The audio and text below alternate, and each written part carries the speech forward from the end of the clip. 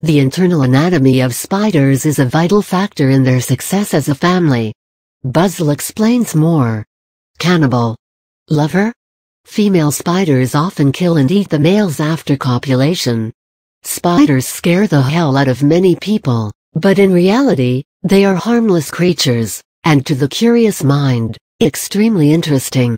Spiders are found all over the world, some even beyond the Arctic and Antarctic circles. Spiders are arachnids, which means they have 8 legs. Bodies divided into 2 parts, rather than the 3 seen in insects. No wings. No antennae. Multiple simple eyes, rather than the compound eyes seen in insects. Spiders are a unique class of arachnids, and are distinguished by production of silk. The ability to produce venom. Most species closing parenthesis. Specialized pedipalps used in mating. Spider anatomy. External structure. Unlike other insects, the most populous type of arthropods, spiders have bodies divided into 2 segments or tagmata, singular, tagma. These are the cephalothorax, formed by a fusion of the head and thorax. Cephalon means head/brain, and the abdomen. These are also called prosoma, front body, and opistosoma, rear body, respectively. The 2 tagmata are connected by a thin waist-like structure called pedicel. The pedicel joint allows the spider to move the abdomen without moving the cephalothorax. This is useful especially when spinning webs, when the abdomen needs to move according to the pattern of the web, but the cephalothorax has to remain stationary. Spiders' legs, chelicerae, eyes, mandible, claws, etc., are all attached to the cephalothorax, whereas the abdomen contains most of their internal organs. Eyes. Spider eyes are a combination of the compound eyes seen in insects, and the single lens eyes seen in higher organisms. Spiders have multiple, usually 8 single eyes, but the configuration of the eyes differs according to the habitat and diet of the particular species. Some spiders even have 6, 4, or 2 eyes.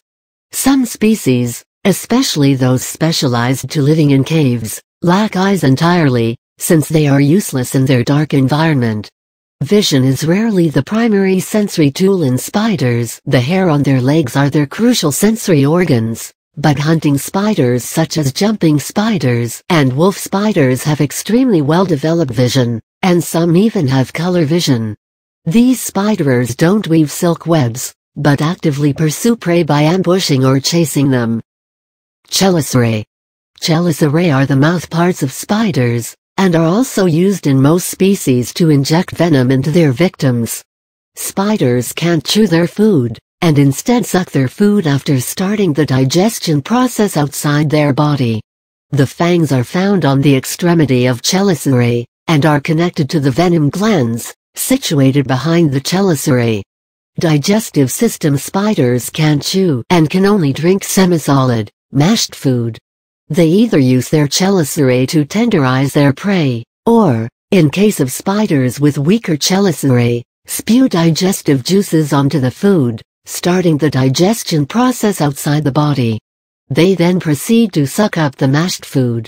The sucking stomach, which is a muscular pump with valves to ensure one-way movement of the food, lies in the cephalothorax, and leads to the midgut, or the intestine. The intestine extends into the abdomen, and gives rise to diverticula.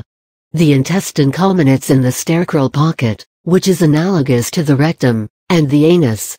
Circulatory system. Unlike higher organisms, spiders don't have a network of blood vessels, but possess an open circulatory system.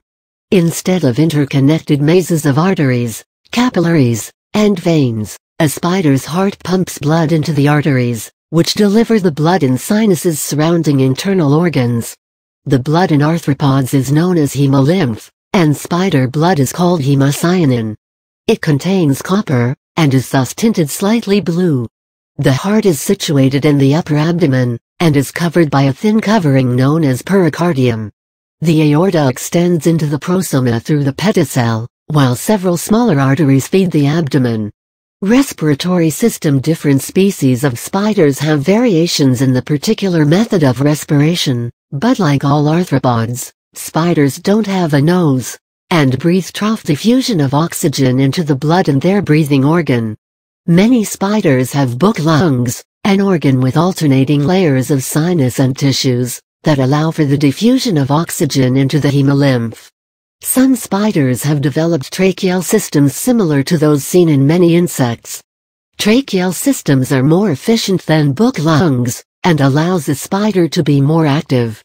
Hunting spiders such as jumping spiders and wolf spiders usually have tracheal systems that allow them to actively pursue their prey. Some spiders that live in moist, hydrated habitats don't have a specialized respiratory organ, since the diffusion of oxygen through their skin alone is sufficient for their survival. The respiratory organs are situated in the lower abdomen, usually near the pedicel. Nervous system. Their brains are composed of three main parts: the cheliceraal ganglion, subesophageal ganglion, and the brain. The subesophageal ganglion is situated, as the name suggests, below the esophagus, and the brain lies next to the cheliceraal ganglion. The brain and the cheliceraal ganglion are together called the supraesophageal ganglion, and are located above the subesophageal ganglion, and thus the esophagus. The cheliceraal ganglion controls the chelicerae and the venom glands, and the brain is primarily tasked with vision. The nerves that control the abdomen, the cauda equina, originate in the subesophageal ganglion. The sub- and supraesophageal ganglions make up the central nervous system of spiders. Reproductive system. Most spiders reproduce sexually, and have well-developed sexual organs. Male spiders produce semen, and hold it in their pedipalps until they find a female. The semen is inserted into the female through her pigeon. Cannibalism among spiders after copulation is a well-documented phenomenon. Female spiders are larger than males, and can mistake potential mates for a potential meal. Spinnerets are responsible for the production of spider silk, and are located in the abdomen, below the gonades. The spinnerets produce silk, which is then woven using specialized hair on the fourth pair of legs. Most spiders build webs, but many have evolved to become active hunters. The spinnerets on these spiders are either reduced or poorly developed. Spider anatomy is a weird mixture of primitive and advanced characteristics. If you are not scared of them, spiders are one of the most interesting and bewildering creatures in the world.